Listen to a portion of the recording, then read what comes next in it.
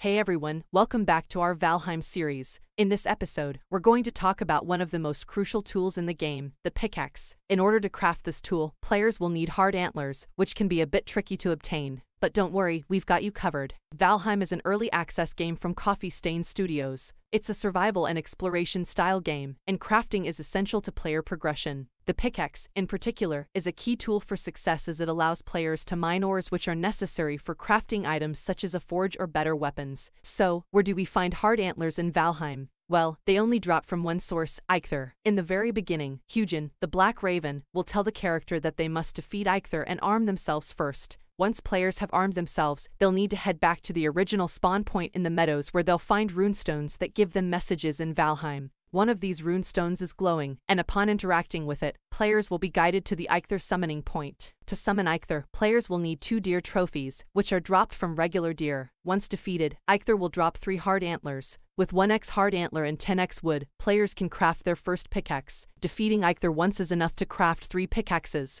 However, players can always return to the altar and resummon Eikthyr with 2 more deer trophies to get more hard antlers. So there you have it, folks. Hard antlers are crucial to player progression in Valheim, and now you know how to obtain them. Remember, the pickaxe is a key tool in the game, so make sure you get your hands on one as soon as possible. Thanks for watching, and we'll see you in the next episode.